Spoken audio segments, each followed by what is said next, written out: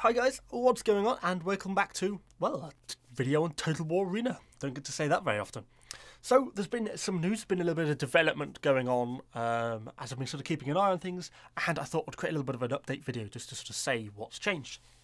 So it's come to my attention, or Arde's posted it in the Total War Arena forums on the Discord, that the NetEase has taken Total War Arena into alpha stage, and they're now accepting sign-ups for the alpha over in China.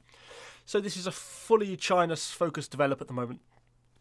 So, you know, if you're interested in this, you're going to have to play on Chinese servers and deal with everything being in Chinese, because it's focused for a Chinese market. It's not really designed for us to play, but we can maybe sort of sneak in there and still play a little bit to get back to the game that we once really loved. So, yeah, let's take a quick look. We'll hop over to the Chinese site and you'll see where you can actually go and sign up for the closed alpha. So the actual sign up for Total War Arena Alpha is through the NetEase site. It's arena.163.com. I shall put a link down in the description. Of course, it's all in Chinese. It's a Chinese game. You know, the NetEase is a Chinese company and it's designed this alpha test for a Chinese market. So, you know, you are going to have to deal with the fact it's all in Chinese. There's no way around that, and they're not going to be, as far as I'm aware at least, not going to be putting any sort of support in to try and make that any easier any other way around.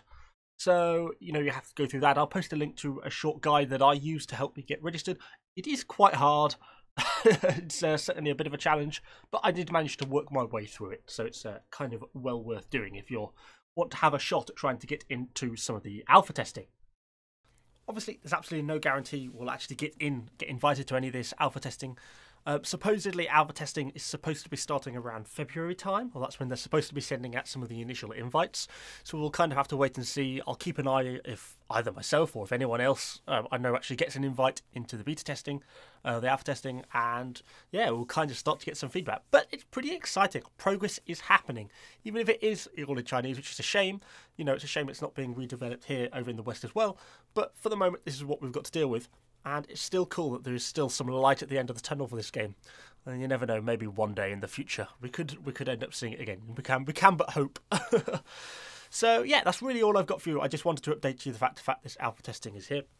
I have no idea what the game is actually going to be like in terms of build, whether it's just going to be sort of a direct port of the original game.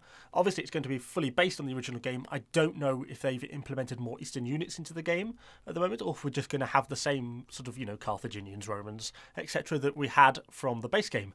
So there's a lot of variables that we don't really know a lot about. But I think we're probably going to start to get a little bit of information start to come out now over the next couple of months. So we'll probably end up having a few videos as sort of more information comes to light.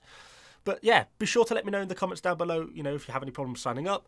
And then also if you find out anything else yourself, if you hear anything back from them, or if you get an invite to the alpha testing or anything like that, be sure to pop back to the video and let me know in the comments, or pop onto my Discord and let me know, because I'd love to know sort of as people get in and we will find out a bit more information.